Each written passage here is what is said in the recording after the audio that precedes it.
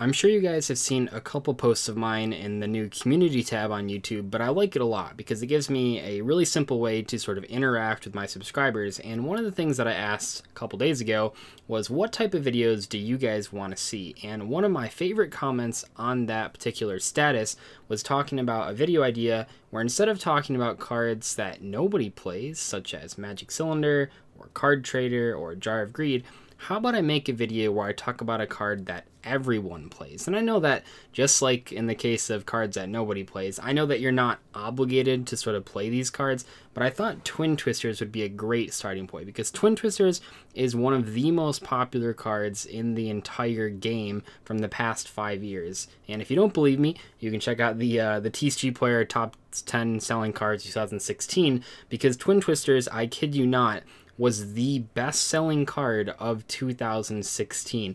And that was back when it was only printed as a $10 to $15 super rare, which, if I need to remind you, the fact that it was $10 to $15 is crazy, because that was the first set, Breakers of Shadow, that released the new rarity structure. And what that meant was that every pack included a super rare or higher, which meant that Twin Twisters wasn't that difficult to pull. It wasn't short printed or anything, and it still managed to be $10 to $15 because virtually every single person played it. And only very, very recently has it sort of fallen out of popularity. But even then, Twin Twisters, if you look on the TCG Player deck archive, is still popping up at least once every single weekend in a topping player's deck list, either at a regional or a YCS, which I think goes to show that even in a format that's so centered around single target removal to stop field spells like Spiral Resort, even in those types of formats, a card like Twin Twisters can be a very popular pick, and I think that really proves that Twin Twisters is so powerful. So today's video,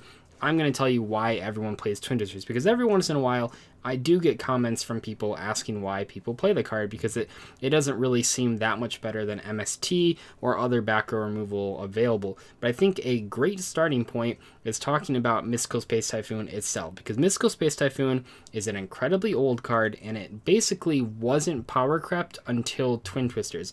And what I mean by that is that Mystical Space Typhoon was always the best piece of back row removal that wasn't like Heavy Storm, or like it wasn't mass removal, it's just single target back row removal. It was the best one of its class forever, basically, until Twin Twisters came out. So let's talk about all the things that sort of came out when MST was around before Twin Twisters that MST ended up being better than. The biggest example I think a lot of people think of is Dust Tornado, because Dust Tornado actually did see a lot of play only because Mystical Space Typhoon was limited or semi-limited or whatever, and people had to play something else.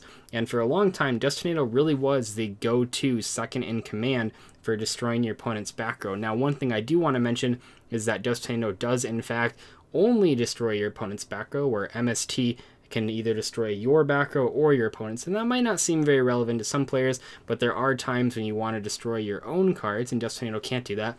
Dust Tornado is also a trap card. That's pretty much the biggest downside of Dust Tornado. Because it's a trap card, you can never activate it on your own turn. As soon as you draw it, you have to set it and wait until your opponent's turn. And one of the things that makes MST so great, as well as Twin Twisters, is that quick play spells are by far the most versatile card type in the entire game.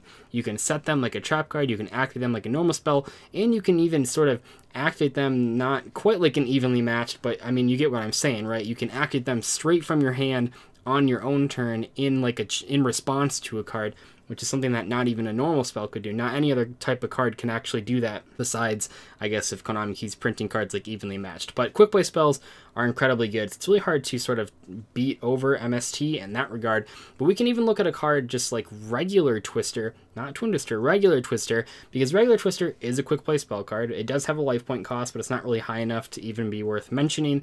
And it only destroys face-up cards. And this card was played in a lot of different decks before we really got to like 2012, I think, is when people stopped playing that card. But Twister has seen play, usually because even though it only hit face-up cards, it was faster than Dust Tornado, although obviously you would never play copies of Twister before you maxed out on your copies of Mystical Space Typhoon. Next, we can look at a card like Nightbeam. Nightbeam only hits face downs, where Twister only hit face up cards, and Nightbeam sort of has this added benefit of your opponent can't chain the card that you target. Now that doesn't matter too often because your opponent can actually chain other cards and then chain the card that you targeted, but it's still sort of a neat way to sort of get through your opponent's back row and force them to react unless they want their card to be destroyed. But Night Beam is only a normal spell card, not nearly as fast as MST. I do think if Night Beam was a quick play spell card, it might have had the potential to actually be good, but as a normal spell card, it's just too slow. Then we can even look at a card like Galaxy Cyclone releasing Cross Souls.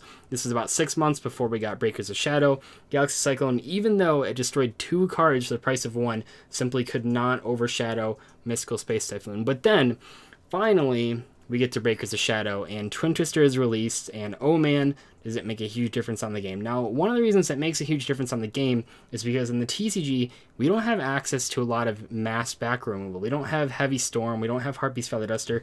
We basically just have MST for dealing with back row at the time, and Twin Twisters is just so much better. And one of the reasons that Twin Twisters is so much better is because it sort of follows the same philosophy of playing 3 reinforcements of the army and then 1 copy of 3 different level 4 warrior monsters. Now, a lot of decks did that, and the biggest one was probably Shadal's, where they would play 3 Rhoda and then like Armageddon Knight and Photon Thrasher and Elemental Hero Blazeman.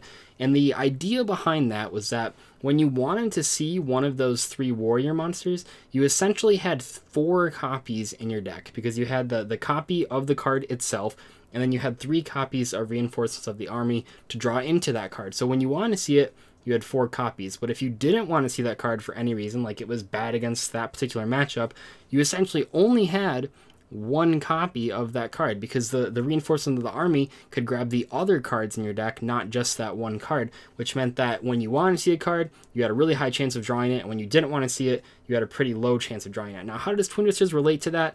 Well, Twin Twisters is sort of the same thing if we're talking about drawing Mystical Space Typhoons in your opening hand. So there will be times when you want to draw 2 Mystical Space Typhoon, and in that case, you can simply draw Twin Twisters, because what Twin Twisters does is it turns whatever the worst card in your hand is into that second copy of Mystical Space Typhoon. However, when you don't want to have 2 copies of Mystical Space Typhoon, Twin Twisters only takes up 1 slot in your hand, unlike if you drew 2 copies of Mystical Space Typhoon, which will always take 2 slots in your hand. And that might not seem very important, but when you're really building decks to maximize their overall winning potential, those small differences in the card choices do make a huge impact on the game, because there will be hands where you need almost all the cards in them to actually deal with your opponent's card, and they don't have any back row to destroy, and you're going to be really happy that you only have 1 Twin Twisters in hand instead of 2 copies of MST. But if your opponent does happen to have a lot of back row, you can simply use Twin Twisters to, at the very least, discard the worst card in your hand and take out those back row. But in the best case scenario, you can actually discard a card that gets a benefit effect when it's sent to the graveyard, such as Toy Vendor or any of the Burning Abyss cards that can actually not only turn Twin Twisters into a 2-for-2, discarding a card, losing Twin Twisters to destroy 2 back row, but also gaining a bonus effect in the graveyard, which turns it into a straight +1, which is absolutely ridiculous. But we can also look at the popularity of Twin Twisters in regards to when it was released, because it was released in Breakers of Shadow, as I already mentioned. But that's important because in Breakers of Shadow, pendulums were really on the rise. I mean, that was when they were basically the only deck you could play, and Twin Twisters was a great way to deal with 2 pendulum scales with 1 card, and that was really valuable. But also, a lot of pendulum players back then were playing Guiding Ariande, and what Guiding Ariande did is it could search 1 counter trap when it was destroyed by revealing 3 of them, and then what a lot of pendulum players would do is they would then pendulum summon it and destroy it a second time to get a second counter trap. So a lot of the times, a pendulum player going first would end his turn with 2 copies of like Solemn Strike, and that was really hard to deal with in the Pendulum Mirror match, except if you happen to have a Twin Twisters, because that 1 Twin Twisters could take care of both of those Solemn Strikes, and in the Pendulum matchup, you could actually discard Perform H Damage Juggler to then search Perform H Plush Fire, which was a straight +1, but also a really good swing in tempo, because you got rid of both of your opponent's best counters to your Pendulum Summon, and you got to search one of the best Pendulum monsters in your entire deck. So Twin Twisters was really expensive for a while. Well, I say really expensive with that $10. I mean, that's a little out of the price range of budget players, but it was recently re-released in the Dinosaur Structure deck, which I think a lot of players really were happy about, including myself. I think every time I invited a new player to join this game, one of the things that they hated to buy was like high rarity, expensive staple cards. And Twin Twisters, I mean, I don't consider super rare, super high rarity, but it was not just like a $1 card, and it felt like almost every deck needed to play that card, and they were usually pretty reluctant to drop $30 on a playset. However, with that reprint, it makes it a much more affordable price, so I think a lot of people are really happy with that. So Twin Twisters is played because in a lot of cases, it's better than MST, or it's not as bad as drawing 2 copies of MST, and even in a pinch, you can use Twin Twisters to destroy just 1 back row. It is not a mandatory destroy 2 cards, so if your opponent only has 1 back row and you're about to do like a huge combo or something and you need to deal with that back row first, you can use your Twin Twisters, and even though it's going to be a -1 to deal with it in that case, sometimes the tempo gain is actually worth destroying your opponent's only back row. Like if you were about to pendulum summon 5 cards, but you're pretty sure your opponent has a Solemn Warning face down, you definitely want to use that Twin Twisters to make sure that your pendulum summon went through. But anyway, that's pretty much going to wrap up this video. Let me know what you like about this format. I think it's a little bit more entertaining to talk about the bad cards, but it can be fun to look at some of the really good staple cards that Yu-Gi-Oh! Has to offer. And I think Twin Twisters was such a great starting point because the card is so good at all levels of play. Whether you're a casual, whether you're competitive, whether you're somewhere in between, Twin Twisters is probably going to be pretty valuable to you. I will see you guys later though. Bye.